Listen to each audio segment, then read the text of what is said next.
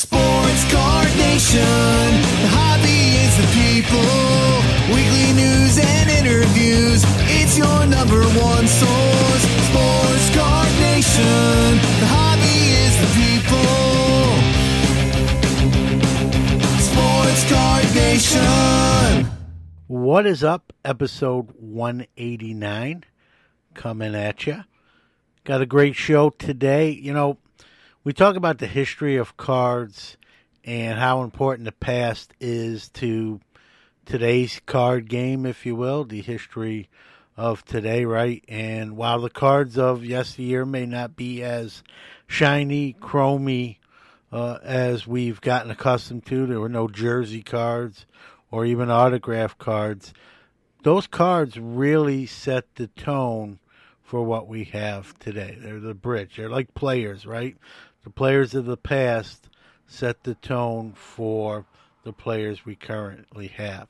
And one of the things we don't talk enough about, I think, is the card art that was on the back of the cards in the late 50s, 60s, and 70s. And, they told a lot about the player depicted on the front of the card. We can make an argument other than the picture. Obviously, that's what we collect cards for, is the fronts.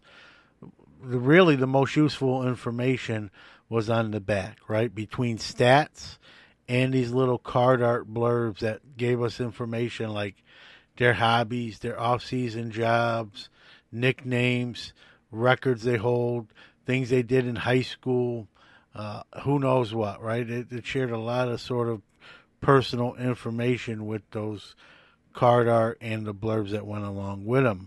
And we sometimes forget about it or take it for granted. Well, the gentleman on today's show didn't take it for granted, and he has the largest collection of original Topps card art on the planet. His name is Mr. David Moody. He was kind enough even to send me one of the original card art, which sits on my desk now, from the 78 football set. And it's just an important part of hobby history that frankly doesn't get hardly any attention, if any at all. And so, Mr. Moody, who David, who listens to the show, say, hey, I collect this. My stuff's, some of my collection's been in the Hall of Fame. I've been featured in the Hall of Fame magazine. And I think this would be, John, I know you care about the hobby. I know you care about the history, which is obviously true. I'd love to come on and talk about it. And I said, I'd love to have you come on and talk about it. And here we are with that episode. And so, I think you'll find it very interesting. And, a little tease here. There's going to be something that he says that I still can't believe and still find stunning to this day, and I don't believe it, but it's true. And so we're gonna learn what that is during the interview. So with that being said, let's get this show started. This is Sports Card Nation. Time for our Hobby is the People Announcer of the Week.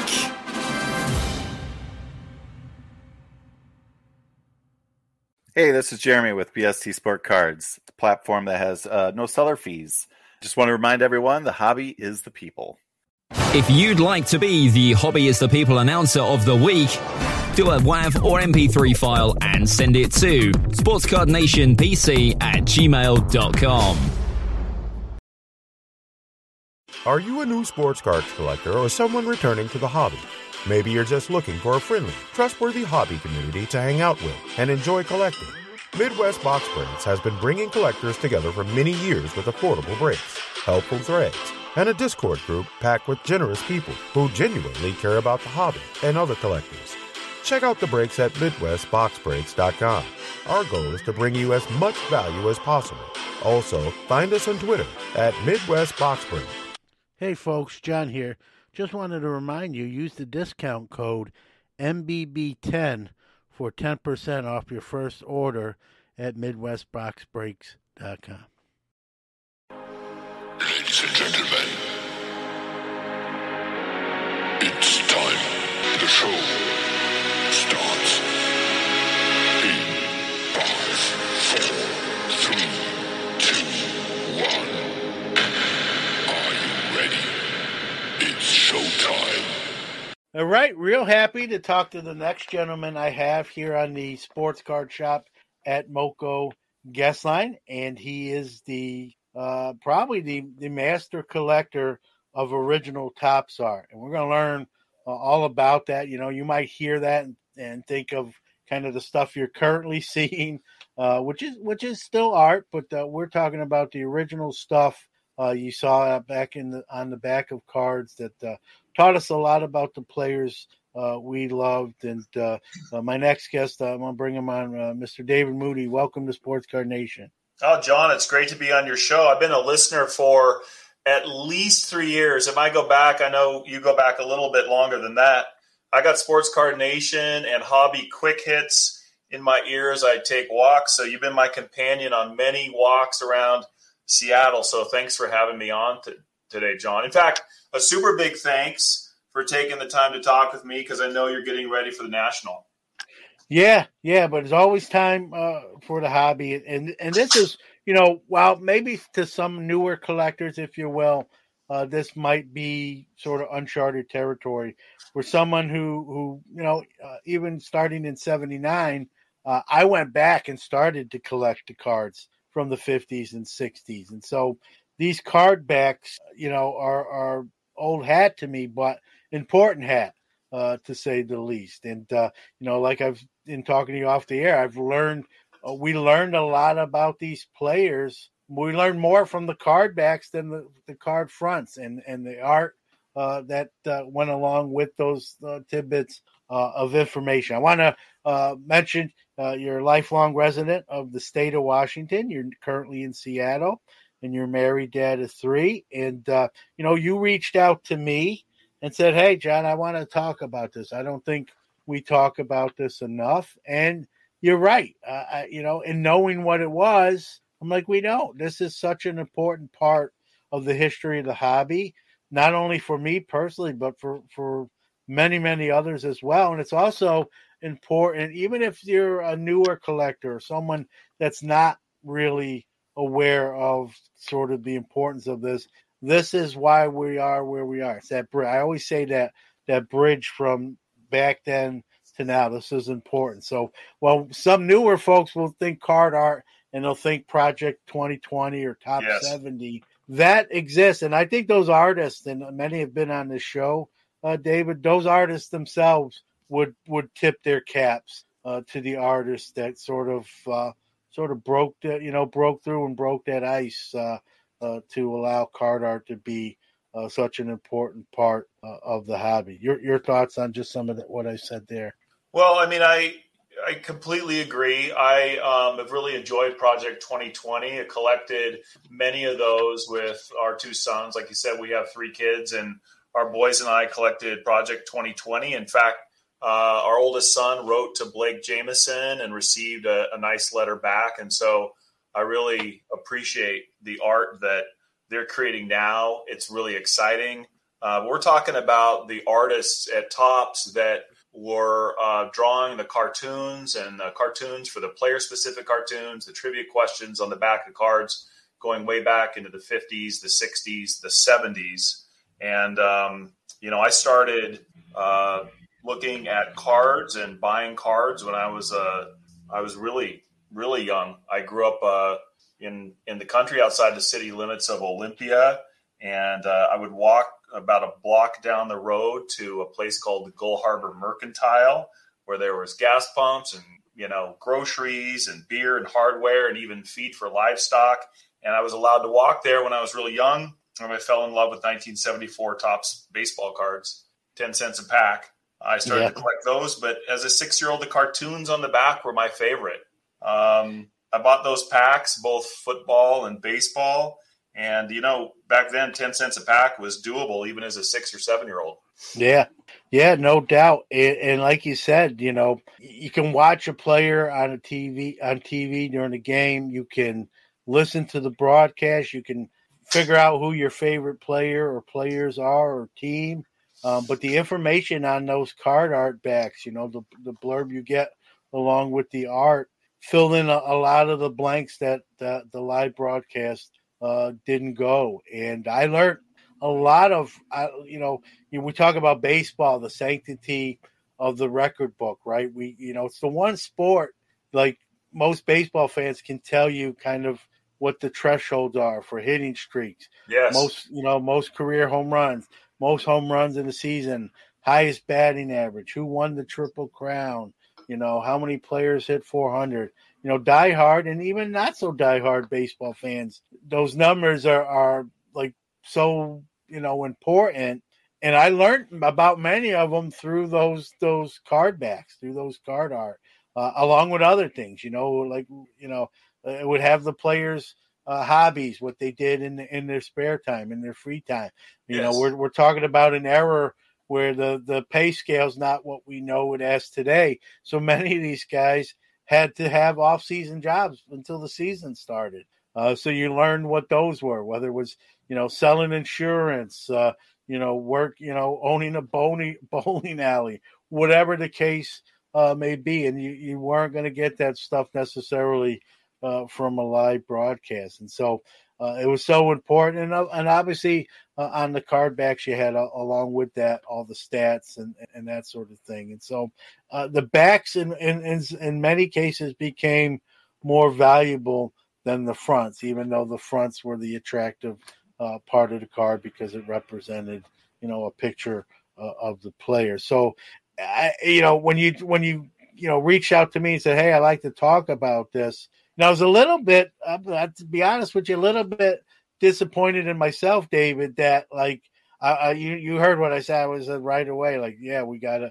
But I was a little disappointed in myself that it took you reaching out to me to realize the importance and why I didn't sort of delve into that on my own. And so it was sort of like the light bulb went on, and I'm glad we're talking now. But the importance of that is important, and I think it's important for even the people who don't collect vintage or don't care about vintage, like me or you might. It's still important to if you like the current hobby. Without that, we wouldn't have the current hobby. If you like Topps Project 2020, Project 70, Project 100, or whatever the next card art project's gonna be called, it's that original card art that sort of paved the way. Like Jackie, we talk about players, right? Jackie Robinson's my guy, sort of paved the way, breaking the color barrier so that we had baseball integration. It's kind of the same thing with card art. And so when you said, hey, I have, and I want to talk a little bit about that. You have probably the greatest collection. Well, go ahead. Let's define what the Topps card art is, because it's kind of a broad category. But certainly no apologies for not picking up on this and featuring card art on a show, as we're going to talk about later in the broadcast. Same thing with the Hall of Fame. And when they found out about these pieces, it was a real honor to display some of these pieces at the Hall of Fame here over the last year in their shoebox treasures exhibit. So like you said, for the card collectors from the 50s and the 60s and the 70s, and then the folks like yourself that opened for the first time in 79 and then went back, they remember the cartoons that appeared on the reverse side of the player's card. Some years didn't include cartoons, but most years did, all the way through the 70s, most of the 60s, a little bit in the 50s. And unfortunately, those cards that you picked up in 79, there weren't cartoons that year. But for the most part, cartoons were a regular feature on Topps issues: baseball, football, basketball, hockey, and they appeared, as you said, on the reverse side along with the stats. Some years the cartoon might feature a trivia question. Some years the cartoon was player-specific. Those player-specific cartoons are the ones that are the most memorable, like, Joe Namath. Joe's a very eligible bachelor with a woman chasing him, wearing a short skirt. That's on the back of his 72 card. Lou Brock, 1974, Lou owns and operates a flower shop in the off season. Lou's standing there in a baseball. He is a cartoon Lou, but he's in a baseball outfit holding a bouquet of flowers. So the artist at Topps would draw these cartoons in pencil, pen, and ink. The artist would use an art board, which is really stiff cardstock, like an acid-free cardstock. Maybe if you look at an 8.5 by 11 sheet of paper, maybe 4 or 5 times that size. And then using a ruler would divide the board into separate spaces. The board itself stays intact, but creates different squares. And then there'd be a separate cartoon in each space on the board. Depending on the size of the board, 8, 10, 12, 15 individual player cartoons would fit on the board. And so, for example, the board that included the Lou Brock cartoon might be drawn on the same art board as Al Bunbury and, Johnny Bench, Larry Boa. And the artist finished the board itself with the original cartoon artwork would stay intact, but Topps would take each individual cartoon and photograph it from the board and then use that in the production of the card that matched the cartoon. And for years, these original artworks were stored away at Topps in some storage closet. And luckily, they were well preserved. That's Topps original card art. These are one-of-one cartoons that were used in the production of all these baseball cards and cartoons that collectors have seen through the years. Millions and millions of cards, but only one of the original pieces of art for each. Yeah, and even myself, who are very familiar with those cartoons and the card art, you don't realize they got that image. An artist had to produce that image. Like you said, they photographed it. We didn't, at least I didn't think about, well, where is that original card art? It was you. Going to take a quick break, but we'll be right back after that with more from David Moody. Like the athletes we admire, the Sports Card Shop is changing the game.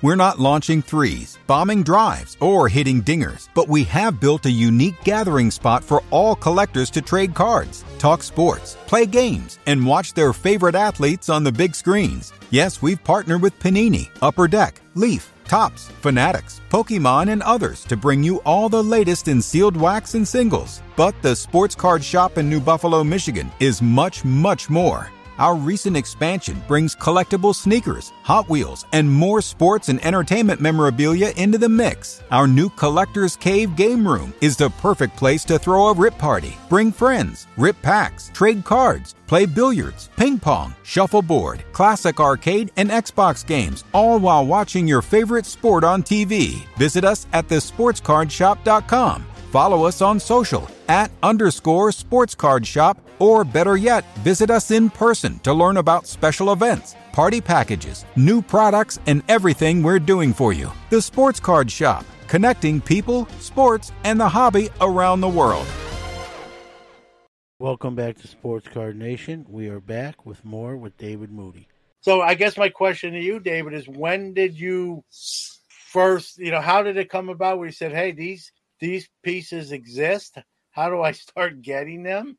And where did your journey pick up with the card art? Well, as a collector, as a little boy, I love these cartoons. I love baseball, football cards especially. I love the cartoons on the back. Kind of forgot about it. So I'm in college and I go to a card show in summer, fall of 1989. And that's a really important year for this card art because it was a month after what's probably the biggest auction in the history of our hobby took place in New York City in August of 1989. And I could talk about that here in a bit. But That's the Topps auction run by Guernsey's Auction House. I didn't know that happened. So the next month I'm at this card show in Seattle with my friend. And, it's the summer, fall of 89. Ken Griffey Jr. rookie cards are really what everyone's after. People like yourself, you're buying up Greg Jeffries rookie cards. But I see this incredible item. I see a full sheet of 9 original cartoons from the 69 baseball set.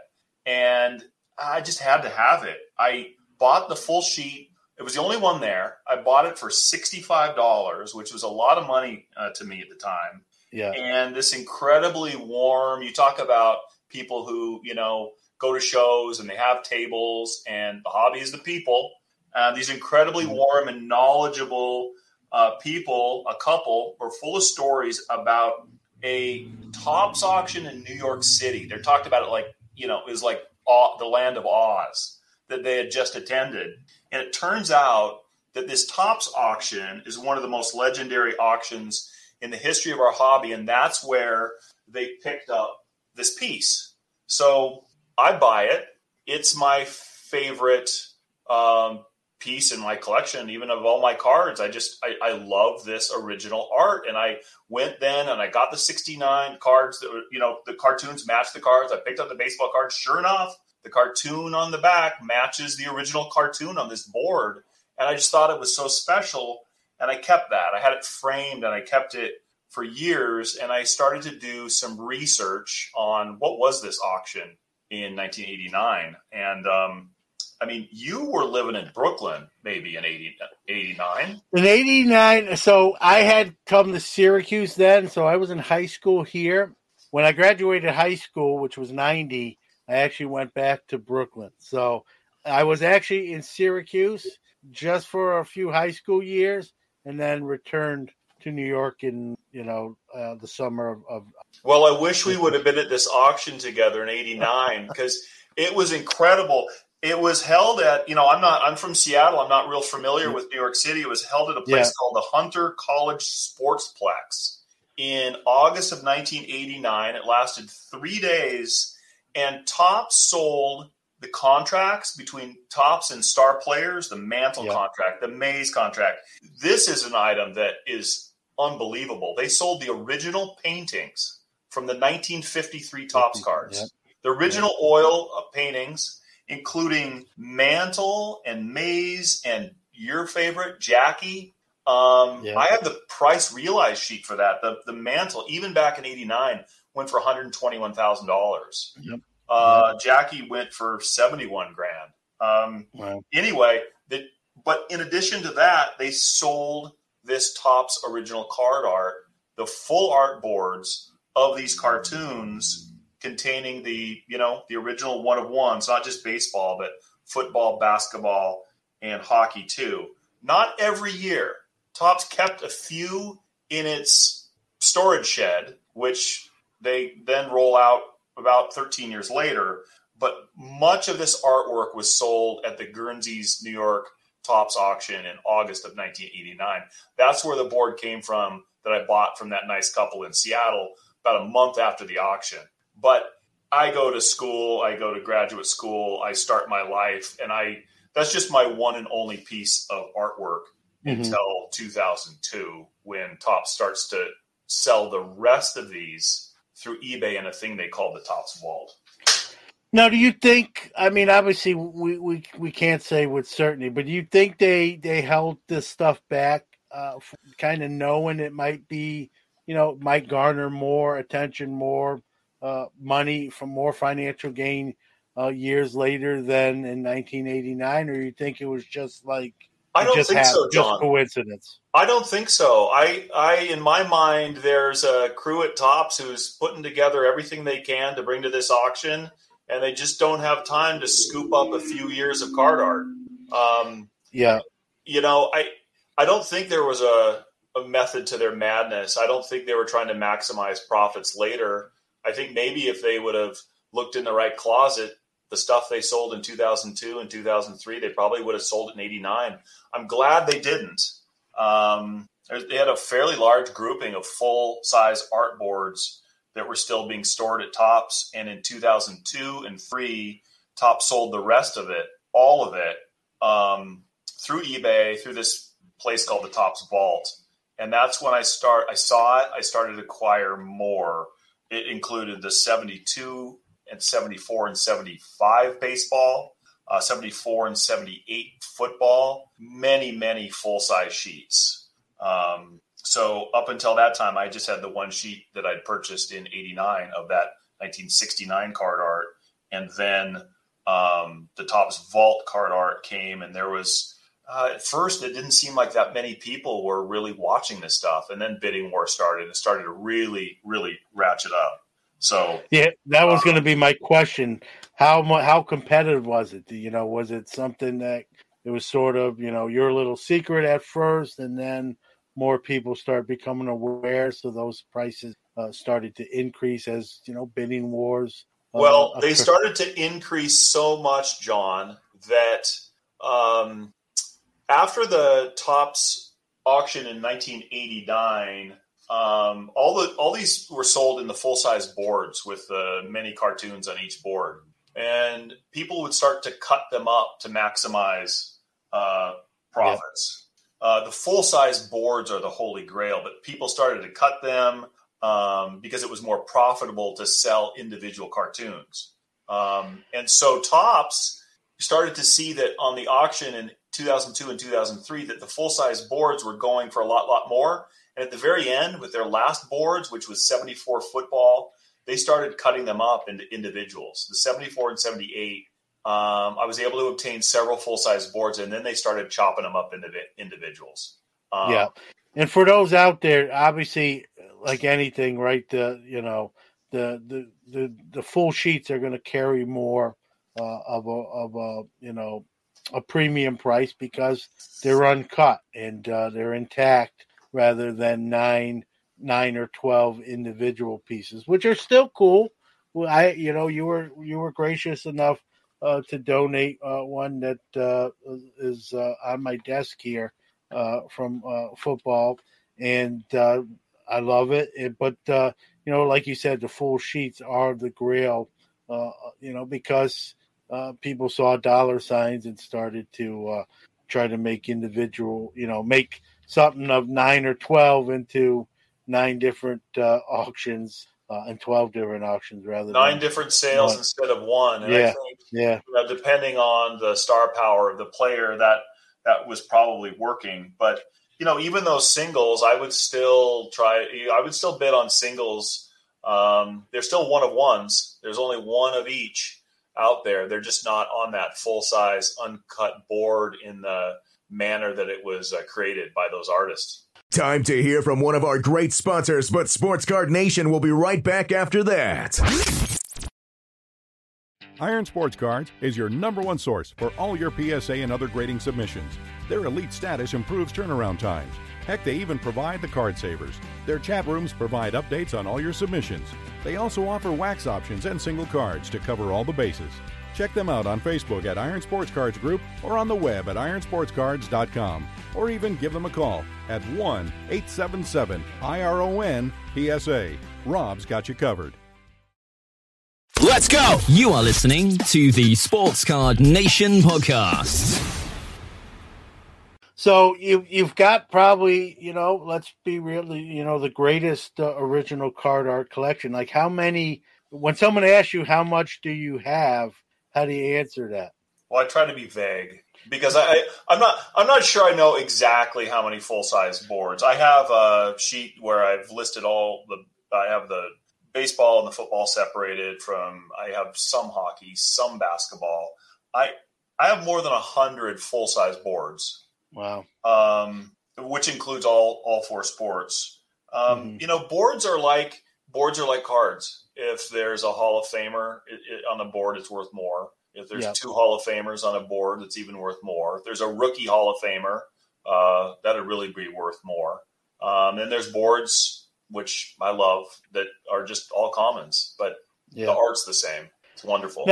Now, how do you store these? How do you store your collection? Well, the art boards themselves that these were created on are acid-free. They hold up really well. The pen and ink drawings look like they were just done yesterday. They look really nice. I keep them out of the light, and I've stored most of these in a bank vault. I do pull them out from time to time when I'm looking something up or enjoying them with the kids.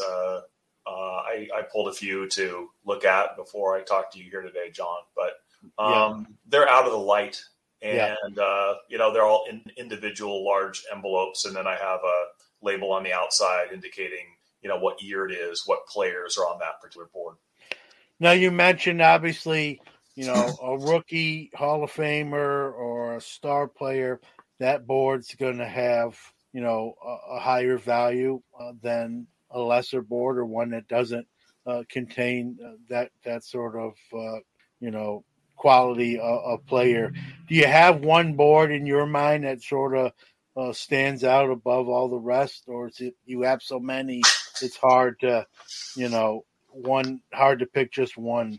Well, the interesting thing about this, John, is that, there's no registry here. There's no way to know where those boards at the 89 auction went, and how many hands they've passed through by now, or if they got burned up in a fire or lost or destroyed. I mean, that's 33 years ago now. A lot of good stuff, quality boards were sold then. So it's not like, I can say, okay, I have the 72 Clemente. I wonder where the 73 is. There's no way for me to tell where that is. But I do have, I have a lot of Hall of Famers.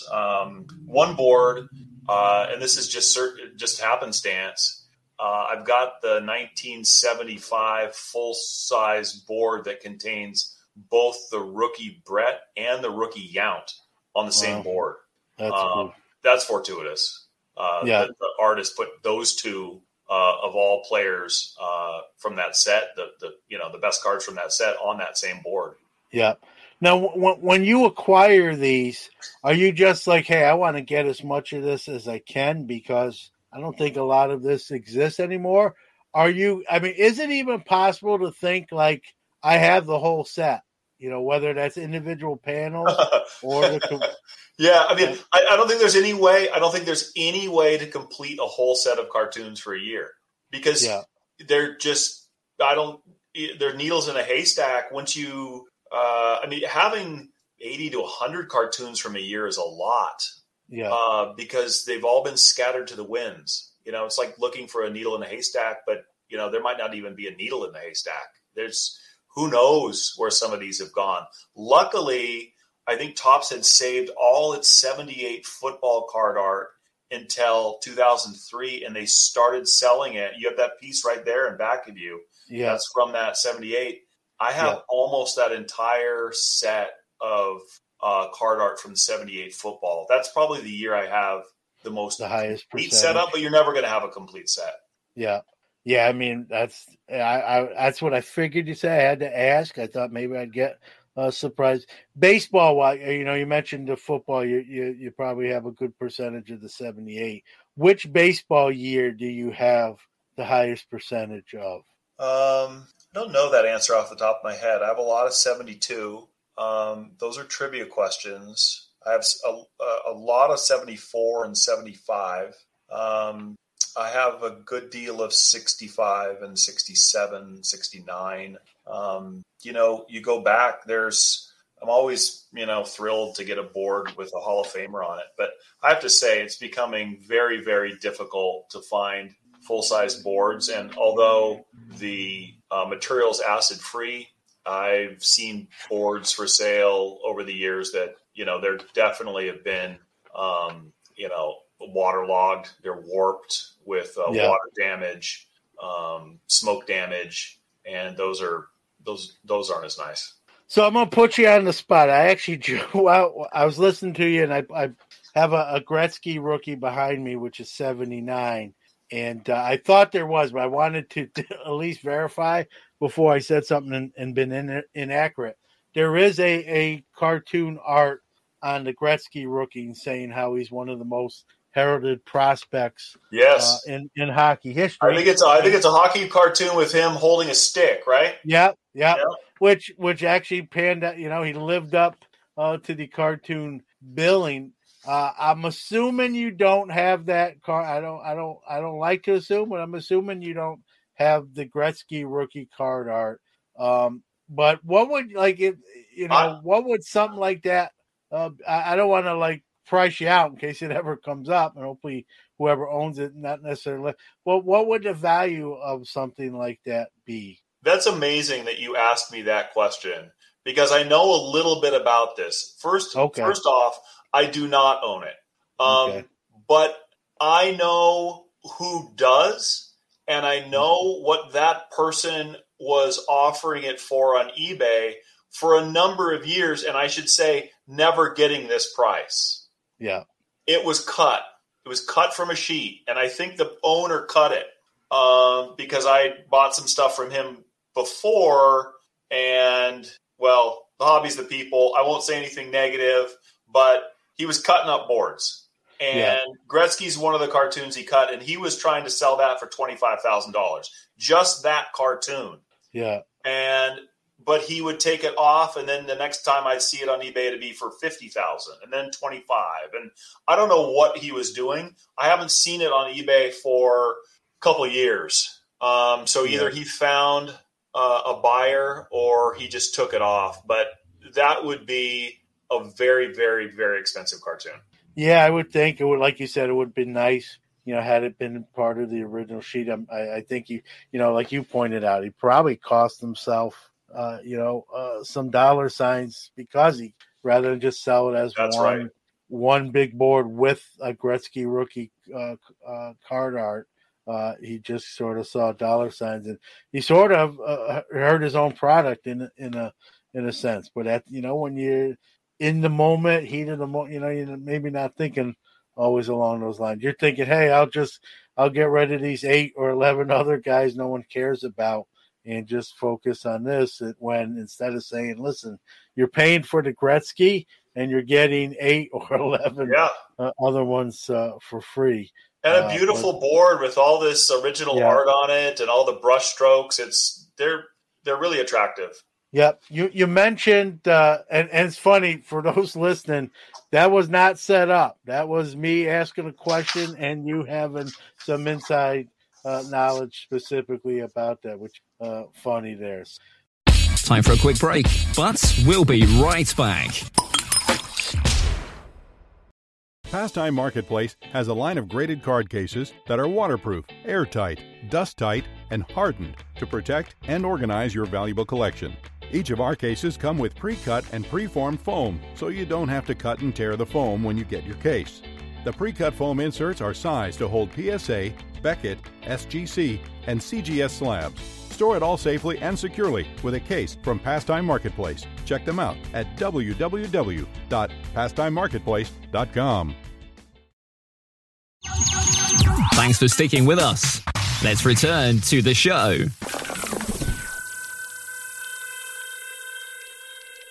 You mentioned you part of your collection is at the Shoebox Treasures in Cooperstown, New York, at the Baseball Hall of Fame, not too far from me. How did that all sort of come about? If you want to tell that how that came about, David. Well, I was back in Cooperstown. I'm trying to find the date here. I was back in Cooperstown in 2019 with our family, and our younger son was playing in a baseball tournament.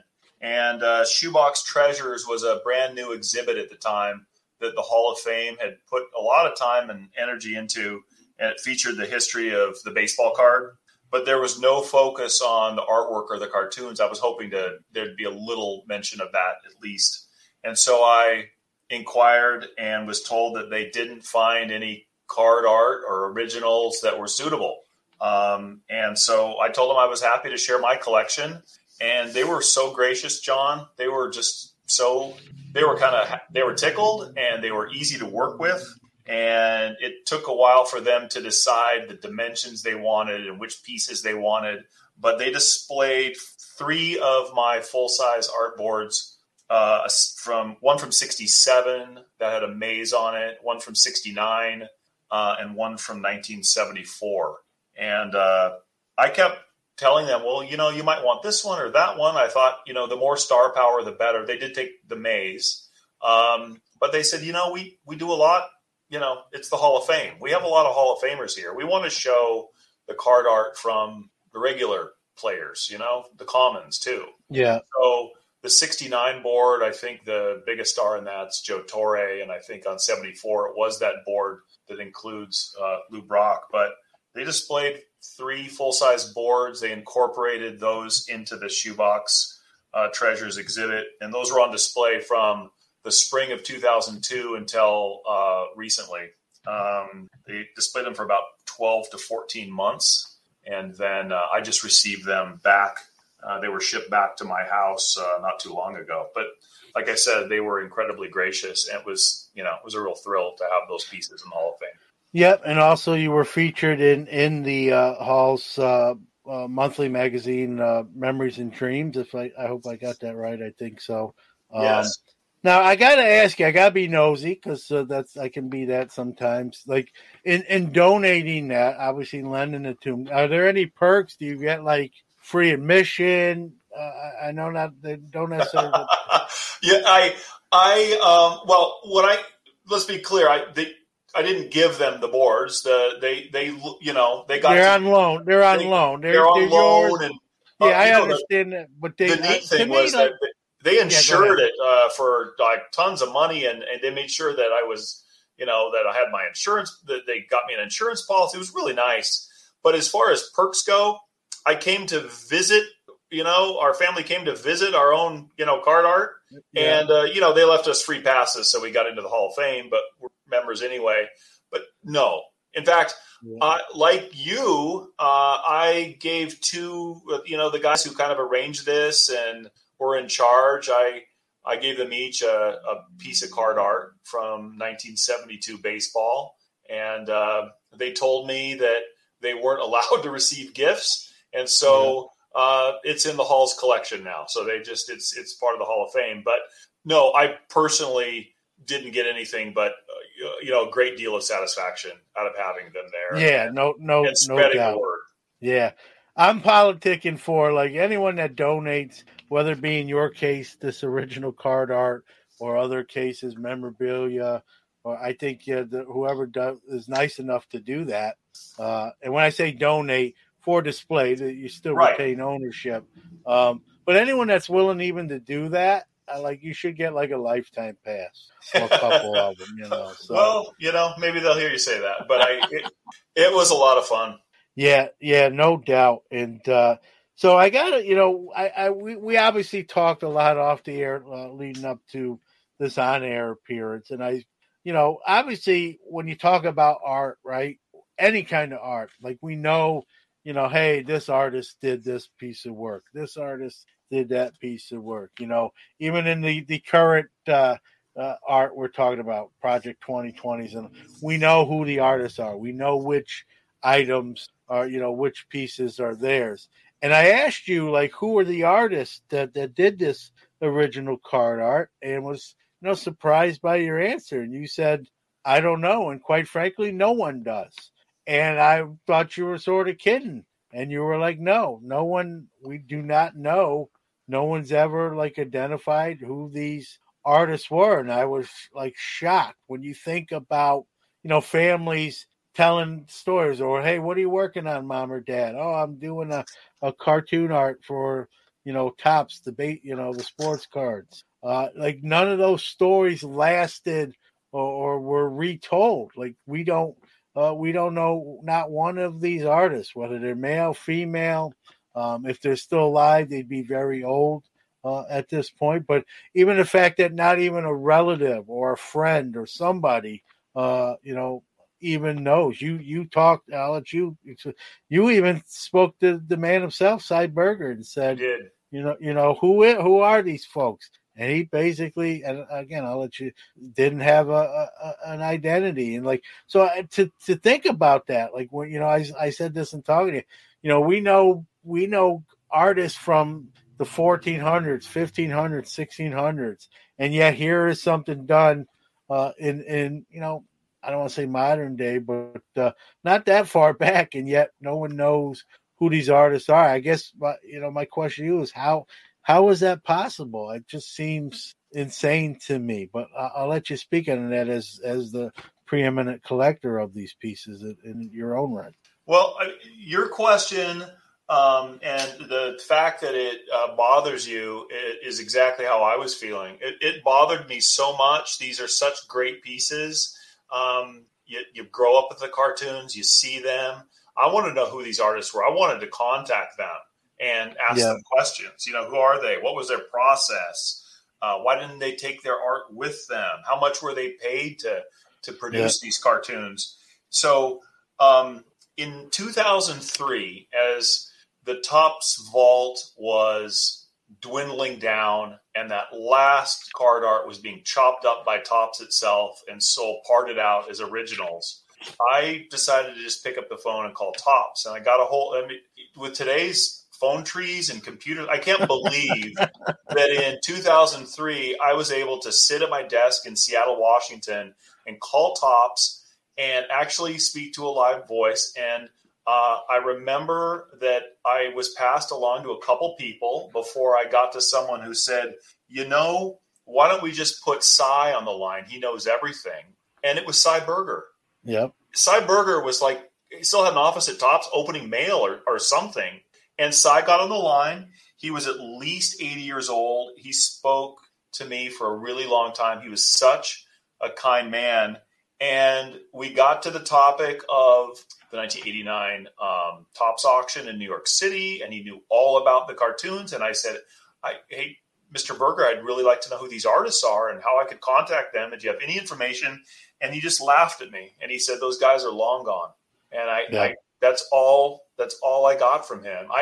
I imagine, John, if before cartoons in the 50s and 60s, they're probably gone by now. Yeah. They're no longer with us. Yeah. And they might not have been back then. Yeah. Do you sense like he knew and he didn't want to say names, or no. he just didn't know himself? I think he didn't know himself. I started thinking more about it. In 1969, for instance, baseball cards cost 5 cents a pack. Who knows what maybe Topps hired just a contract artist and said, we'll give you $5 a cartoon or $3 a cartoon. And they were just pumping them out. And leaving the boards with Topps, who would then take the photographs and match the cartoon to the player and produce the cards. And then the boards just went in the storage closet. But Cy did not know the names of the artists. Yeah, I still, even, I know we've had multiple conversations on this particular, question.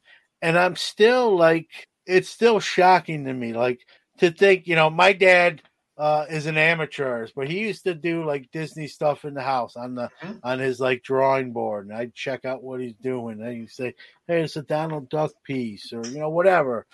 Even when in its early stages, before you could tell what it was going to turn into. I just can't. It's just shocking to me that a son or daughter didn't check out what a parent was doing, or the parent didn't say, hey, what do you think of this? Or even get an opinion. Like, do you think this is good enough? Take a look. I got to, get this to Topps. It's going to go on the back of a baseball, football, basketball, or hockey. That somebody didn't know, hey, my uncle did that. I remember him showing them to me.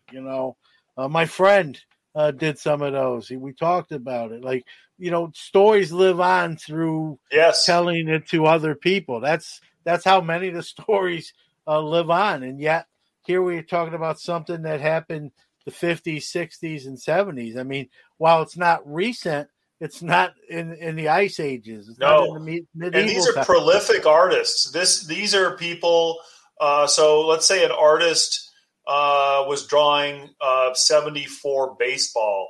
It's clear from the art I have, it was the same artist in 74 that was drawing all the baseball cartoons, same artist for all the football cartoons, same artist for all the hockey and basketball cartoons. This person was producing well over 1,000 different player cartoons that one year. Now, you could go to the next year and it's a different artist. You can tell it's a different artist. It's just, it looks different. But then that artist did everything for that particular issue. I picture this person, whoever these artists were, at a big drafting board at Topps with, these are ink. You see ink brush strokes on the side where they're dabbing out their pen because they've put it in pencil and then they've sketched it a little more detail and then they finally go over it in ink. That's the final product. That's the original. You're right. And yet maybe this was a side job for some people. They're picking up some extra money. Maybe this isn't their main job. I don't know. Yeah. We don't even know how many different artists there even was. Was there 5 over the year? Was there 10? Was there 15? Was it 3? It's one of the great mysteries of hobby history, if you will. Yes. Heck, it's just a great mystery. Period. You are listening to the Sports Card Nation podcast. We'll be right back after this break. We are back.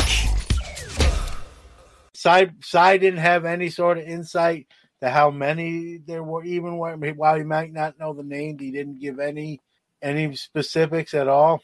He gave no specifics. And you know why I thought Cy above anybody would know is because remember I told you about the paintings, player paintings for the 53 cards? Yep. That sold for so much. I mean, they're beautiful. They're iconic. We can all picture the 53 cards in our mind.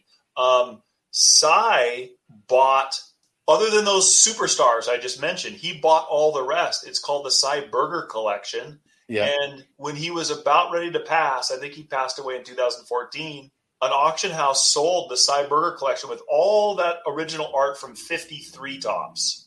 Yeah. And so he obviously had a love. Now, those are paintings. Those are different than the cartoons.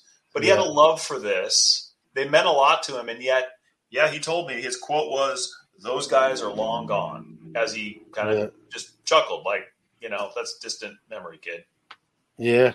Yeah, it's just, man, I'm just scratching my head how we don't even know who one of these folks were. I would love to know. Hopefully someone listening to your show has a clue and we can start. Yeah, all joke, all seriousness. If for some reason someone's listening into this podcast, and we have a lot of listeners, and you have a friend or a family member and you think they were involved in some of these, reach out. I'll have you give out your email here at the end, here in a few minutes, David, where they can probably you're better to contact than me. I'm, if I get it, I'm just going to basically be the middleman and forward it to you anyway. But man, I'm a credit where credit's due kind of guy. Even if they're not here alive anymore, you still want to, acknowledge who did these, because as a kid collector growing up who then went back and started to collect these other cards, I learned so much from these works, more so than even the stats. And when I worked with guys at the Hall of Fame on the Shoebox Treasures and my pieces, this question came up. I asked them if they're, they have a lot of resources and ways to go back into the archives and find things out. They came up dry on the artist names. Yeah. I got one more question pertaining to that. Do you think this is any? I don't think so myself, but I got to ask the question anyway. Do you think these were outside, like you mentioned, contracted artists to do it? Or do you think there's any way maybe this was people that were already employed by Topps that had sort of an artist background or enough to produce these works that they were just already working at Topps and they were just like, hey, we need card art and blurbs for these particular players? Or do you think they were all outside the company hired separately? There's no way for me to know. I in my mind, somebody was hired, whether it was a Topps employee or somebody who just contracted to do this for a few bucks per cartoon or a few bucks per artboard. I don't know, but who knows what Topps budget was back then for these things? Yeah. Who knows if it was just thought of as a filler space on the back of their product. I don't know how Topps do these. I can show you how my mind works. In my mind right now, those old enough to remember the Robert Stack hosted show Unsolved Mysteries and the music comes on. I'm seeing that when Robert Stack kind of walks in the screen and says, tonight, Topps art. Who did it? It's just something like that. It's just amazing. We don't know one of these folks, let alone any of them. And it's crazy. We know so much stuff from history, from people telling the story, from one generation passing that information down to the next. And yet here we're talking about, less than 100. It's less than 100 years old and nothing. And it's weird to think about that. The more I think about it, the more like I'm shocked by that. But that's really where we are. And I think that creates some mystique, even more mystique about it is, I want to thank you for shedding some light on it for preserving this stuff. Like you said, so much of it's probably, got thrown out, damaged, destroyed. Who knows? I mean, do you think there's a lot out of the, coming down the home stretch here, Dave? Do you think there's some maybe yet to even be discovered, maybe in an attic? Who knows? No doubt. No doubt. 5 summers ago, I found 5 or 6 full art boards through eBay that some guy just found in his uncle's estate. He didn't even know what he listed them. I called him. We worked out a deal. I mean, this stuff's out there. I think probably a bunch has gone into a landfill, been destroyed, been forgotten about. There may be some people that have a framed piece or two in a card room or a special place in their house. It's hard to say. It makes me wonder too, is that how we're going to find out one of the artists, right? It's going to be discovered and hey, that's my grandma's stuff, Maybe. The only way she'd have that is she had to have drawn it. She didn't buy it. You know what I mean? Or, that's right. You know what I mean? That's just a scenario. Is that how we learn at least who maybe one of the artists is it is discovered in some personal belongings of someone who maybe's no longer with us. And that's how we determine like they had to have worked on the project because why would they have that in their possession? I hope so. I hope there's a photograph or there's a artboard that someone took with them or something. But Top seems to have scooped all these up and thrown them in a storage closet for many, many years. Doesn't seem like artists were taking these themselves. Well, it's almost like a story still, waiting to be told. Now, are you active in trying to acquire more? I mean, where are you at as far as your collection? Is it something you're always on the lookout for, whether it be in person or on auction houses, eBay? I'm on the lookout. I wouldn't say I'm manic about it. I'm on the lookout. I've found a few pieces that were so waterlogged and damaged that I just wasn't interested. It's like that more than not lately. I think these are hard things to locate at this point. Yeah. Well, again, I know I said it already. Thank you. You gave me one piece that I'll always cherish. Thank you for bringing attention to these incredible, not just works of art, an incredible part of the hobby. I'm part of the hobby fabric, part of the hobby history. Like I said, as a kid, I learned so much from these pieces of art with the blurbs, right? I learned hobbies, off-season jobs, nicknames, family situations, all that stuff, other sports that these folks played besides the sport I knew them in. And you learn so much from, a 10, 15, 20 word blurb with a caricature.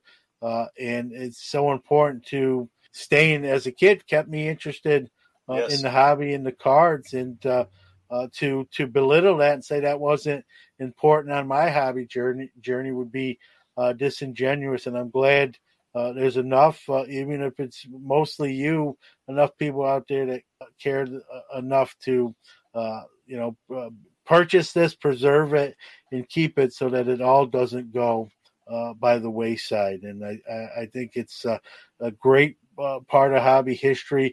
Like you said, these are true. We talk about 101s, right, on the hobby, and there's, it's marked 101, but there's, 4 variations. So there's really, in a sense, 4 101s or 4 cards. These are truly 101s. The artist drew these, like you said, Topps photographed it or however they captured the work and then produced it on the card backs, and that's it. Other than maybe an artist messing up and like you said, you could see where they sort of kind of corrected some mistakes before they finally put pen to board. So like you said, they're truly 101s. There is no, hey, I did 2, pick the best one, Topps. These are on, on storyboards. So to what you're doing is an important part of preserving the history of sport, preserving the history of the hobby. And so hats off to you for sort of having the wherewithal to even think like that, and reaching out to me and say, hey, I'd like to come on and talk about this. And I'm like, yeah, no doubt. And, I like I said, I honestly man, why didn't I realize, it is important to me. It wasn't like I didn't know about it. You didn't break news, but why didn't I really think to seek more information about it? And thankfully, you listened to the show, but you also reached out and said, hey, let's do this and talk about it. It's important. And no doubt here we were. So I want to thank you for sharing your insight, your knowledge about kind of a lot. I guess pun intended, right? A lost art part of the hobby. Still amazed that we don't know who these folks are, but that's right. Irregardless or regardless, still important part of the hobby that we know, even in today's hobby. It was that bridge that led to where we are. So, well, it feels like our hobby's contribution to American folk art, and it's important to preserve that history. Thanks so much for having me on the show. I really appreciate it. Yeah, no doubt. Give out that email that way. You never know, right? It just takes one person to hear something and say, "Hey, I saw these at my grandmother's house. I didn't know what they were, or I saw them briefly, but now hearing it, I know what they are now." And by that off chance, you just never know. An email where if someone has information, maybe they know their uncle, their aunt, their mom or dad or grandparent was one of these artists, they can reach out to you and, let you know the information they got. Maybe we can. Sure. My email, go I ahead. can be reached at David at Moody, Moody 5.com. David at Moody, the number 5.com. That's just an easy way to reach me. Anytime, I'd be happy to respond. Yeah, and if anyone happens to own any of this and wants to either sell it to you or whatever, you're interested in acquiring more, or just talk about it, or just answer questions, or just share a story. All right, now I'll my memory works right. I'll put that in the show notes as well. So if you didn't catch it during the conversation, I'll put a little thing for any information. Contact you. Honestly, at this point, the preeminent person when it comes to this card art, as far as ownership and caring about it, and keeping that legacy intact. I think it's important. Well, John, you have an open invitation to come out and visit us in Seattle anytime. We'll show you the entire collection and take you to a Kraken game and take you to the best place you'll ever eat breakfast. So come see us. I tell you what, it's tempting. I have to make it happen at one of these years. I've always said, we need a national in that area. We could kind of kill two birds with one stone. But even if that doesn't work out, I'll have to figure out a way to, even if it's for a 3-day weekend, right? Friday, Saturday, and Sunday, make that happen. I'm a big Rangers fan, so maybe we could we'll time it with a Rangers Kraken game. And you time it, we'll take you. Yeah. Well, I appreciate the offer. I may call you on that one. And I'd obviously love to see those intact sheets and some of the, it's a history of the hobby. And I'm a guy, I'm in the teaching profession and history. I'm a history guy just in general, world history and country history. And obviously being a person in the hobby history is right there with those ranks of importance. And, I'm like I said, I'm glad you contacted me to talk about this. And I learned some, I knew a little bit, but I learned a lot more, and we'd love to see all the stuff you talked about in person. So I appreciate that. Best luck at the National, John. All right. Thank you. Thank you. Great conversation with Mr. Moody. We're going to take a quick break, but I'll be back with some closing thoughts. Great conversation with Mr. Moody. We're going to take a quick... Hey everybody, have you heard about Collectible? It's the one-stop shop where any collector can buy and trade affordable shares in some of the most rare and valuable sports cards and memorabilia in the world, starting from just $5. From 1952 Mickey Mantle PSA 10s and Wilt Chamberlain's iconic rookie uniform to one-of-one Patrick Mahomes RPAs, rare LeBron James logo mans, and everything in between, Collectible is creating never-before-seen access and opportunities for all. Let's grow the hobby we love together. Please note this is not a recommendation or solicitation to buy any security. All investment decisions should be undertaken after doing your own research. All right, that's going to do it for this week's episode. I hope you enjoyed that conversation with David Moody. Thank you to David Moody for reaching out as a fan of the show and say, hey, can we talk about this? And like I said, I was a little disappointed of myself as a kid of the 70s and growing up, starting with 79 Topps baseball, but then backtracking to that vintage era stuff where I learned so much from those card backs, that it took a little disappointed in myself that it took him reaching out to me to say, let's talk about this. But I'm glad he did. I'm glad we did this episode.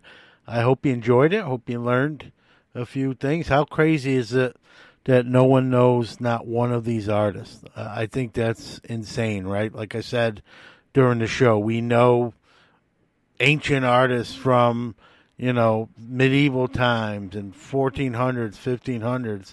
These pieces of art were done in the 60s and 70s, and not one of these artists is known by name. And that's still, even saying that, I'm shaking my head. You can't see me, but I'm shaking my head. It's hard to fathom that, but that's the case, surprisingly enough. So, but their work, even though we don't know who they actually are, their work needs to be given the credit that it's due. I learned so much, and I know many other collectors and hobbyists and kids back in the day learned so much about these players. Some of them are idols from those card backs and those little blurbs and those pictures, right?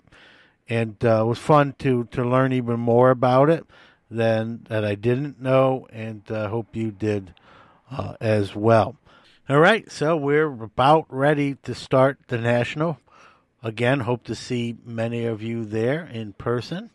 A couple shameless plugs. Thursday, July 28th at 11:30 a.m. for about 30 minutes on the Mike Burkus main stage. Myself and Danny Black, Sports Ball, and Tony and Oz from Cousins Collectibles are set to take the stage for Sports Card Nation Live. They are my honored guests, and they agreed to come up. We're going to be the quickest 30 minutes, but we're going to have some fun. I'll probably give out some hobby quick hit T-shirts to people in the audience. So you want to be there for that, and maybe a little good content as well. And then the following day, on Friday, at 10 a.m. for an hour, 10 a.m. to 11 a.m. Hobby Hotline, our Saturday morning and Tuesday evening conglomerate podcast will be on the Mike Burkus main stage with 13 of us. There's 20 of us in the show. 13 of us will be on the main stage, and we like to make it interactive, take some questions, and stuff you want to talk about. So with 13 hosts, that hour will go quick, but we again hope to see you there as well. For those flying in or driving in like myself, safe travels, be healthy, be well, and we'll see you hopefully in Atlantic City.